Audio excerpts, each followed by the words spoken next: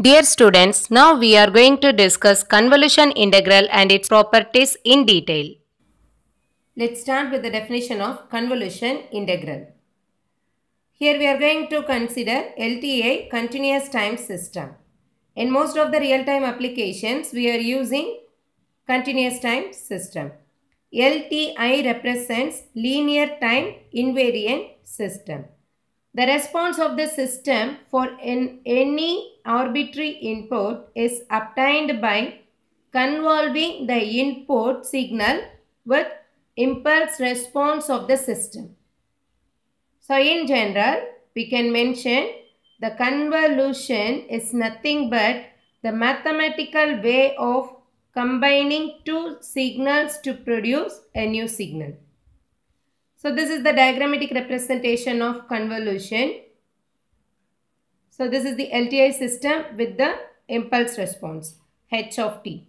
The impulse response of the system represents the behavior of the system.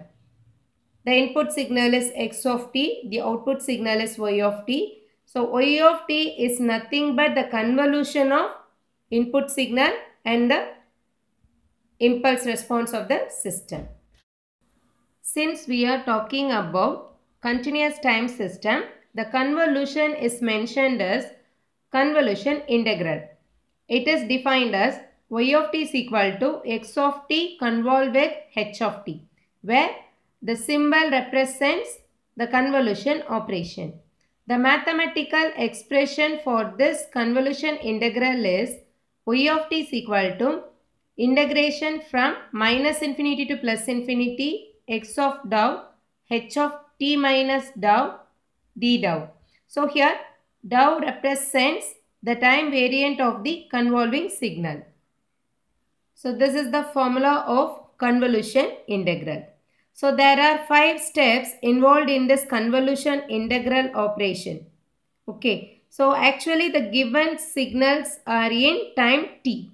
Correct. But in the formula we have changed the time t to dou. So that is the very first step. So that is what? Change of time index. That is the first step involved in this convolution integral operation. Time t is changed to dou. The next step. So in this signal h of t minus dou. So in this case the second operation is folding the signal.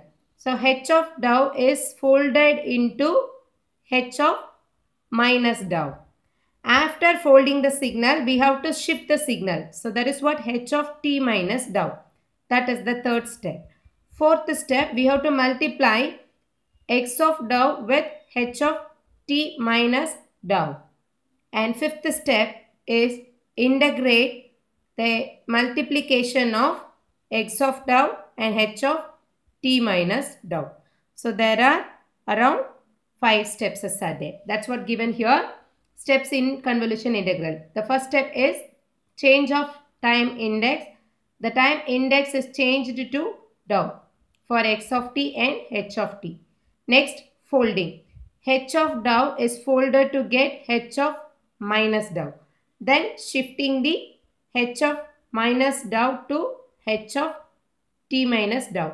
After that, we have to multiply x of dou with h of t minus dou, and then we have to integrate and take the limits from minus infinity to plus infinity. Convolution integral has some important properties: commutative property, associative property, distributive property, shift property, width property, convolution with an impulse signal, convolution with unit step signal. These all are the important properties of convolution integral. Let's see one by one. Commutative property. It is given as x1 of t convolution with x2 of t is equal to x2 of t convolution with x1 of t. Changing the order of the signal doesn't affect the operation. Okay, we are getting the same result. Okay, even though changing the order of the signal. Here x1 of t, x2 of t. Here it is x2 of t convolved with x1 of t. So, but for both the cases we are getting the same answer. So here it is the proof for this. Take the left hand side first. x1 of t convolution with x2 of t. that is equal to, the formula for this convolution integral is integration of x1 of dou x2 of t minus dou into d dou. So in the next step, we are going to consider this t minus dou is equal to p. So let's assume t minus dou is equal to p. P is also the time variant. Okay. So for further simplification, we have to consider like that. So from this we can write dou is equal to what now? T minus p. And we have to integrate both the sides. We can get minus d dou is equal to dp. So from this we can write tb is equal to minus dou or d dou is equal to minus dp. Both are same. We are going to substitute these values in the above expression. Okay. So then we can get this t minus dou. Okay. This t minus dou becomes p. And this dou becomes t minus p. Correct. Dou is equal to what? T minus p. So we can write, and d tau is replaced with minus tp. So we can take this minus, and here the limit from infinity to minus infinity. Here dou is the time variant, that is we are going to integrate with respect to dou, right? So the limits from minus infinity to plus infinity. So here it is p.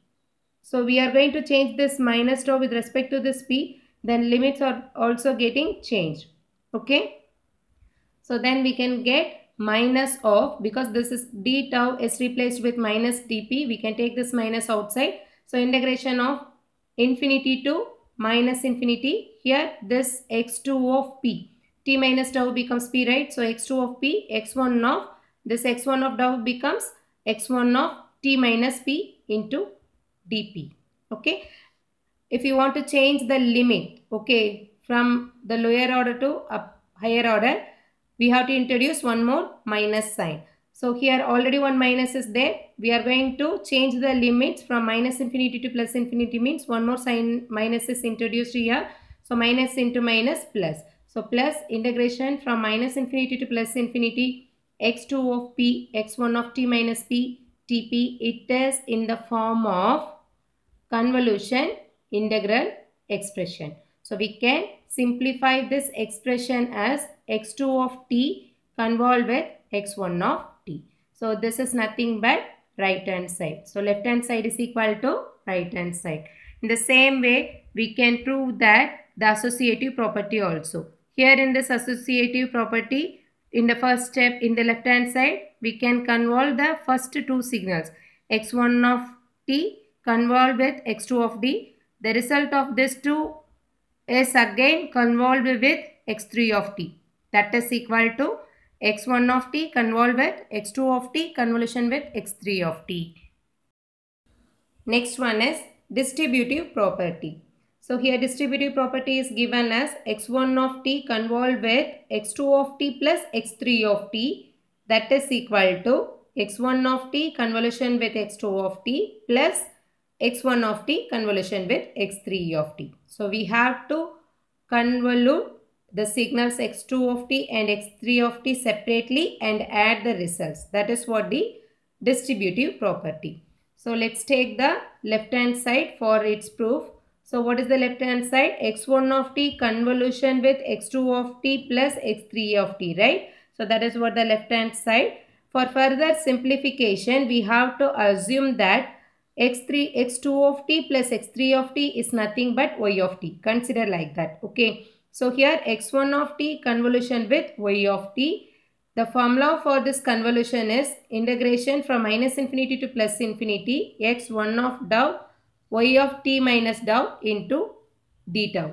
So in the next step, we have to replace this y of t minus dou with its actual value. So what is the actual expression for y of t? It is x2 of t plus x3 of t. So instead of t, here we are having, so y of t minus tau. So here also we can write x2 of t minus tau plus x3 of, then y of t minus tau is replaced as x2 of t minus tau plus x3 of t minus tau. So in the next step, we have to multiply this x1 of tau inside this. So here integration x1 of tau and d tau is common for this two. So we can get the value like this: integration of x1 of tau, x2 of t minus tau into d tau plus integration of x1 of tau, x3 of t minus tau, d tau. So this is in the form of convolution between x1 of t and x2 of t. So we can write this expression as x1 of t convolution with x2 of t. So this is also in the form of convolution between x1 of t and x3 of t. It is t. Okay. So finally we have obtained the right hand side. So we have proved that property. So the next property is shift property. Okay. So if x1 of t convolution with x2 of t is equal to y of t, then x1 of t convolution with x2 of t minus capital T. Here this capital T represents the time delay. Okay. So we are shifting this x2 of t with the time delay t, capital T. That is equal to y of t minus capital T. Okay. So this is the shift property. We are going to prove this also. So here take the left hand side here, x1 of t convolution with x2 of t, that is equal to x1 of tau, x2 of t minus tau into d tau. So if I am going to shift the signal, if I am going to shift the second signal with the delay capital T, then the same will be reflected in our formula also. So we can get integration of x1 of tau, x2 of t minus capital T minus tau into d tau. So here instead of t we are having t minus t. So we can get the output as y of t minus capital T. So left hand side is equal to right hand side. If you are going to shift the signal, that will be reflected in the output also in convolution integral.